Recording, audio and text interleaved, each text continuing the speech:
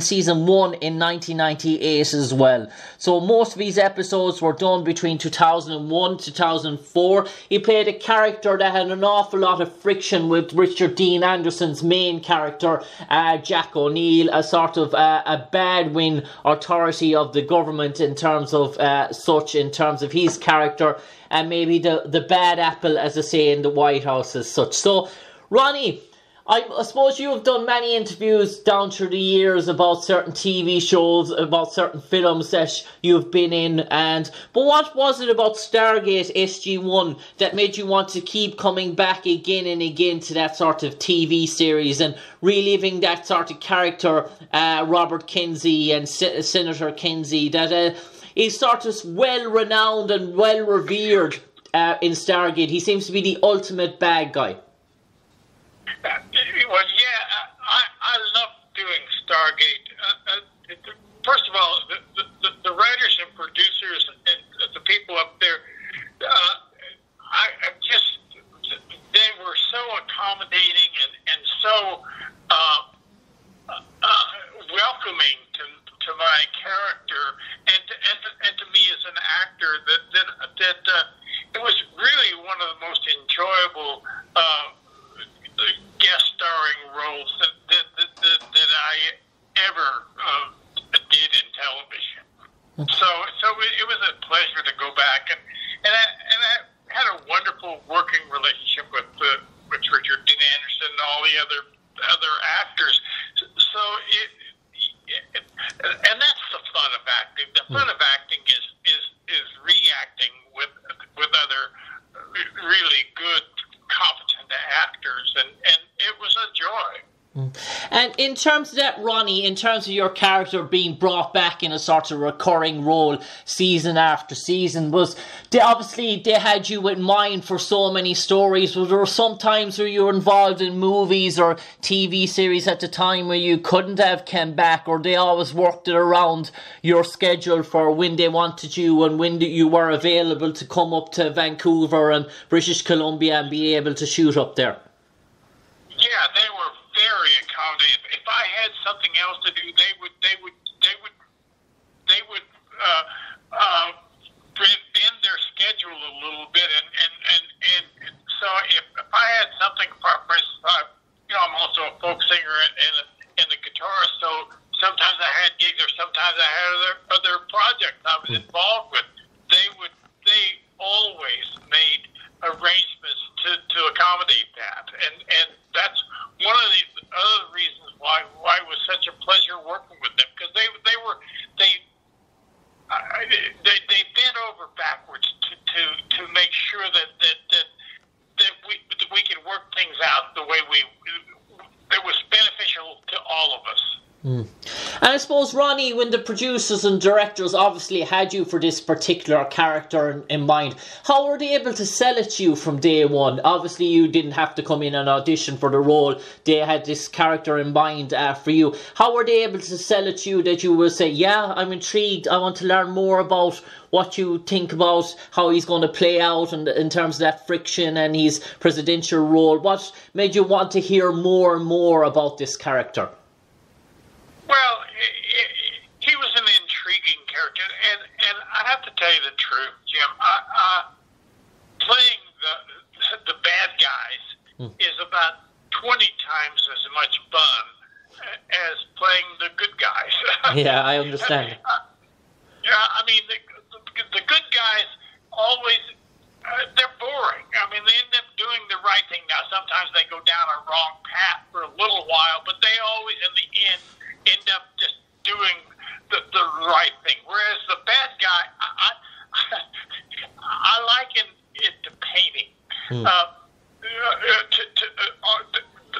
good guy gets three colors: red, white, and blue. The bad guy gets the whole palette. he gets to do, and so it's just much more interesting to play those, because that's the other thing. Is I like playing characters as far away from me as possible. I mean, the fun is acting, not I am certainly not one of these guys who tries to become the character. there are too many things one has to do as an actor for him to also become that character. Hitting your marks, learning your lines, servicing the scene. There are just any number of things as an actor that you've got to do that's outside the realm of being that character, being that person.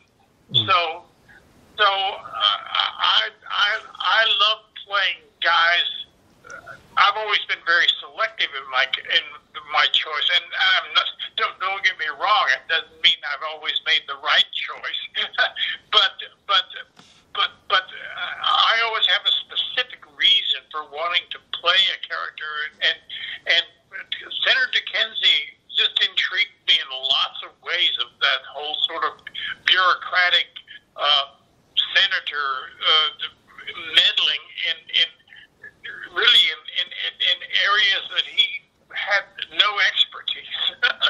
Yeah, and Ronnie, in terms of the good cop, bad cop sort of thing you had going with William Devan, who played the president in Stargate SG1, how did you be able to sort of bounce off each other? Because I almost felt like you want to sort of embrace William's character, the president, but you almost felt to sort of load sort of Senator sort of Kinsey. So how was that sort of to embrace that sort of good cop, bad cop sort of routine that yourself and William had working out to real T, really? Well, it just really, that never really sort of entered my thinking at all, to tell you the truth. I was just always interested in playing what I thought was true to that character. And in terms of overall good cop, bad cop, or how that was not from me to meddle in. And obviously Richard Dean Anderson was the focal point of Stargate character. His character Jack O'Neill will go down in sci-fi type of history as a sort of standalone sort of character. In terms of creating that sort of rapport with Richard Dean, did you almost feel like the first day that you were on set, you were able to click into that sort of groove with each other, that you're almost like able to feed off each other, almost like able to play off each other? Of course. I mean, that's the key. There was this rapport of being able to play off of each other. That's what made that relationship work. And so, sure, that's the joy of working with other really good actors. Yeah, and Ronnie, in terms of the seasons as you came back and you saw your character develop, and obviously the trust and the NIA, and then obviously the sort of fake sort of suicide in terms of the off-world thing, but in terms of the storylines, and you're hearing the storylines as you're on set, were you sort of blown away by the whole creativity, the whole sort of the background stories that went to every sort of standalone episode as such? Sure. I mean, that's the brilliance of those writers is those backstories, because I don't know if you remember, sort of Kinsey's first introduction was one of those episodes where they sort of recapped a whole bunch of things that happened in the season, and so in a way, that prepared me really well for the show, because it gave me a chance to sort of see how Kinsey, in his narrow view of things, would think that he could solve their problems. And in terms of that, Ronnie, in terms of Stargate, obviously the whole Gaul sort of thing, that sort of sci-fi universe, are you sort of a fan of that type of genre? Do you like the surreal, the type of fantasy sort of role-playing characters that have that sort of extra sort of twist to them? Sure, but the fun is always playing something that that's sort of challenging and forces you to sort of get out of your comfort zone, if you will, and so and I was married for years to my wonderful wife Mary, who was a scientist but was a huge science fiction aficionado, and so it was just delightful because science fiction has always sort of pointed the way for the rest of us to start thinking about things. Yeah, and Ronnie, how did you feel about the cast assembled around Richard Dean Anderson's character? Obviously, Michael Shanks, a well-renowned character, Amanda Tapping, Christopher Judge. How did you find working with them and the dialogues and the interactions that you had with them? Because there was many times throughout the sequence of your time working in Stargate where you had a good lot of interactions not only with Richard Dean's character, but those characters as well. Yeah, there were, to tell you the truth, and I don't know this sounds Pollyannish, but there were never, and I mean never, any ego problems or just problems of working with the other. It was a real joy going up to Vancouver to do those shows. And Ronnie, one thing I've spoken to an awful lot of people about Stargate and Stargate Atlantis and Stargate SG1, and I know you've been in some fantastic sets and some amazing sets through the years, but sometimes people go into that sort of Stargate and they go out off-scene shooting and locating in terms of into British Vancouver and Columbia, and their mind is blown by how the set team can assemble sort of medieval sort of sets out in the sort of forest in the middle of nowhere in the space of an hour or two, and sort of get sort of real quality Los Angeles studio type sets where they are. And that was one thing that struck an awful lot of people about Stargate, their attention to detail in terms of design, costumes. There was no sort of stone left unturned. Well, it was just, in terms of that, the sort of professionalism that was there was manifest to the nth degree. So it was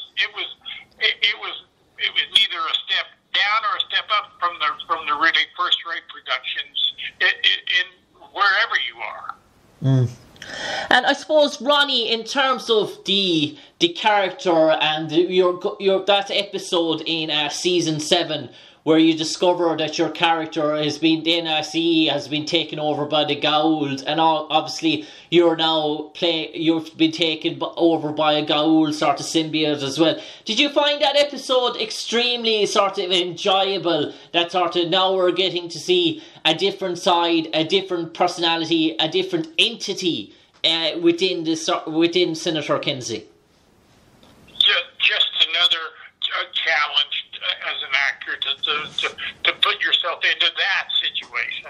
And it's always fun to have your character then be put into a different situation and see how that affects him.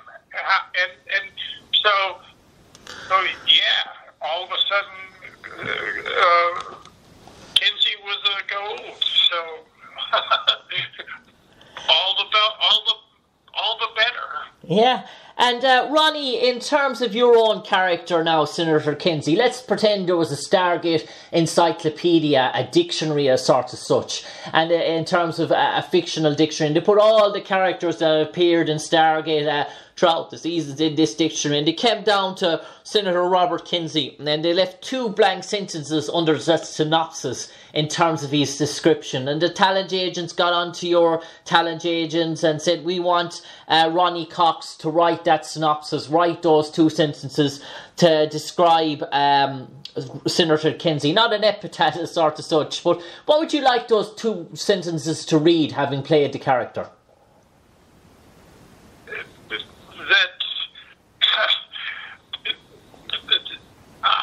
I don't know how to answer that.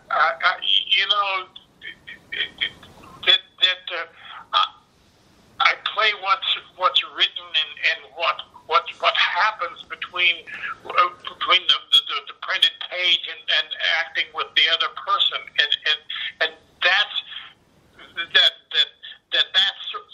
there's a sort of truth that emerges from that, hopefully, and that's the fun of acting. Okay, so 3